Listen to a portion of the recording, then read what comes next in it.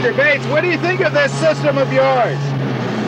Well, I think it's as good as any, or better than some. And the whole point is that it's very cheap, very simple, and very easy for the ordinary man in the street to understand. You know, there's nothing complicated about it. And does a lot of things. It cuts out the pollution. It's very cheap to install. And well, it's the only thing possible when the petrol goes anyway. Harold Bate is an inventor. For 17 years, he's been driving along the lanes of Devon in a car powered by methane gas. It's a standard car modified by a simple converter he's invented, and he makes his own methane gas from barnyard manure.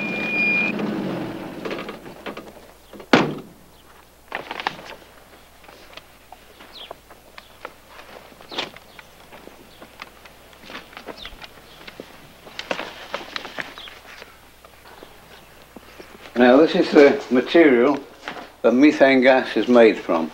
In nature, it's rotted down. It takes some thousands of years to form.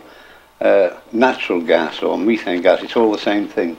But to do a quick thing on it, and to form it instead of thousands of years, to form it in a week's time, I use manure. And the best type of manure I find for setting the thing up quickly and producing gas within a week is a mixture of pig manure, poultry manure, straw and water. Once the thing is set off, any other kind of manure can be added to it. And the digester is filled. The pig manure forms heat, and the poultry manure forms nitrogen, and the water forms hydrogen, and the straw forms carbon. Now all these ingredients together cause the bacteria in the manure to get to work. They first consume the oxygen from the water. This leaves hydrogen. And then other bacteria get to work on the hydrogen and form it into methane gas. Now then, after about a week at 70 degrees Fahrenheit, the gas begins to come off. It's producing 25 pounds per square inch pressure of gas. And to make sure it is producing gas, I light up the Bunsen burner.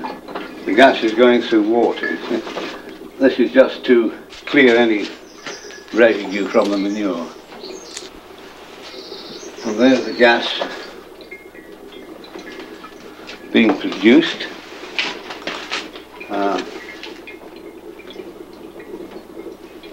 There we are. Now I know there's gas, so I turn it off again from the digester and connect the pipe from the digester.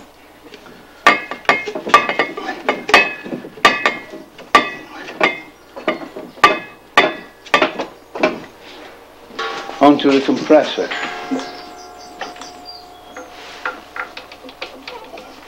Now the other end of the pipe from the compressor is connected to the gas bottle, you see. So what we do now is to start up the compressor, which draws the gas from the digester and pumps it into the gas bottle.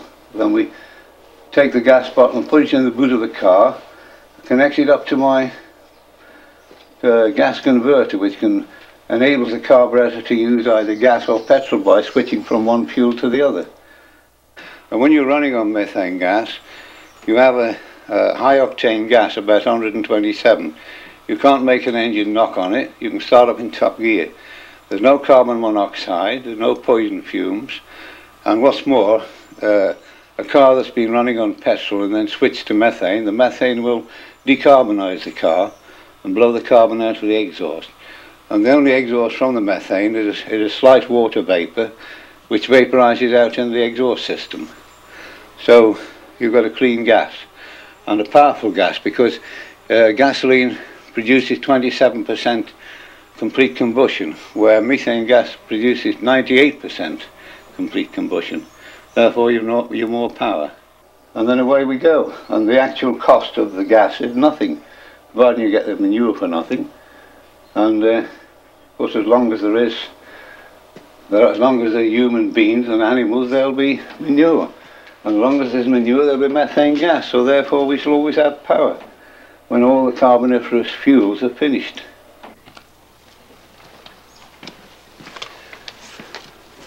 Right, well, I'll show you the gas bottle that supplies the engine with methane gas. Now this small bottle I use on this car, and it contains the equivalent of about 3 gallons of gasoline. But you actually get more mileage on gas than you do on gasoline. This is connected by a tube underneath the car up to the converter under the bonnet. And that supplies the gas into the carburetor so that you can switch from gas or petrol or diesel oil, whatever you're using, as you're going along without getting out of the car. Mr. Bate uses only a 3-gallon bottle. He can fill it with the gas produced from about 50 pounds of dry manure. You've got a very high octane fuel, which is completely anti-knock. It's really what you call as sweet as a nut. Now the gas bottle in the boot is connected by tubing up to what I call the auto gas converter device. Now this is a very sensitive suction or vacuum operated valve.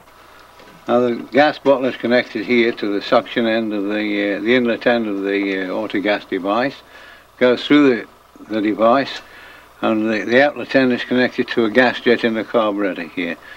The suction from the carburetor operates the device and pulls it open and shut as you operate the accelerator, and this allows the gas to come through into the carburetor. And the whole thing is automatic. It's all work from the foot accelerator, and it can be fitted, taken off one car and fitted onto another. It can be fitted on a 1 horsepower engine or a 50 horsepower engine, the same thing, and it operates the same. Or you can use any